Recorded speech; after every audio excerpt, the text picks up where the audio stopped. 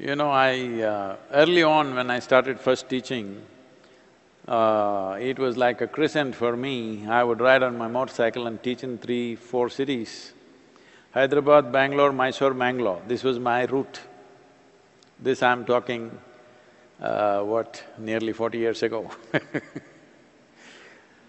So, when I was in Mangalore, Mangalore is probably the only place or maybe one of the few places where there is a homeopathic, medical college. A medical college with master's degree and everything in homeopathy.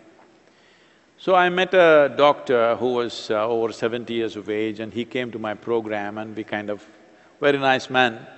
And we met a few times and we had conversations.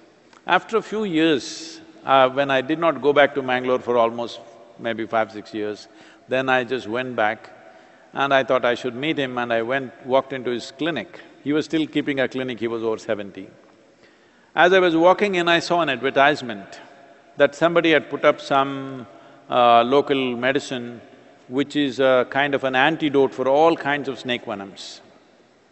I looked at this because I know enough about snake venoms, I've been bitten by them. There are some which will affect your cardiovascular system, some will affect your neurological system. They're definitely different and they need different kinds of antidotes. So when I was in the course of conversation with him, I said, how did you allow somebody to put up this board in front of your clinic? Because somebody claims there's a common antidote for everything. So he's a very wise man.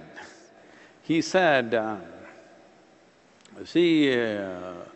thing is, 90% of the snakes in India are non-poisonous.